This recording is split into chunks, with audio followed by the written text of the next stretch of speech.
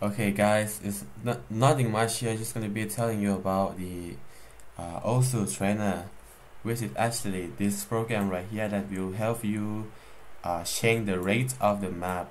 So when you want to change the rate of the map, you just open Osu Trainer, and this is the latest version 1.8.0. Okay, so now you just choose the map that you want to upgrade or whatever you want. Like when you choose this frame wall, and then it's gonna appear on the left, you can change the HP or the OD or the rate. But when you change the rate, the OD gonna change too, because the higher rate you make it, the higher OD gonna be. But if you want it to stay at the same OD, you just have to log it. That's why there is a lock button here, and then you just like whatever you want. 1.8. I don't think anyone gonna play 1.8, but yeah. So that's it.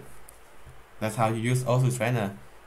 Choose the map. It's gonna change differently on the maps that you want to change it.